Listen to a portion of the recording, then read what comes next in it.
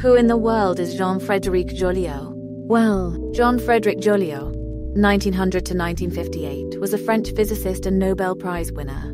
He was born in Paris and graduated from the École Normale Supérieure in 1923. After completing his doctorate in 1926, Joliot became a professor of physics in 1935 at the Institute of Radium, which he had co-founded with his wife Irene Curie. In 1934, Joliot and Curie conducted the first successful experiment to artificially create and detect radioactive elements. This discovery was a major breakthrough for nuclear physics and led to the development of the atomic bomb.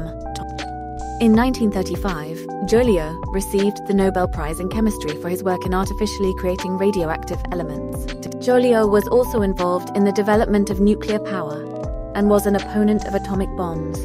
After the atomic bombing of Hiroshima and Nagasaki, Joliot joined a group of scientists opposed to nuclear weapons called the World Peace Council. Joliot's legacy is immense.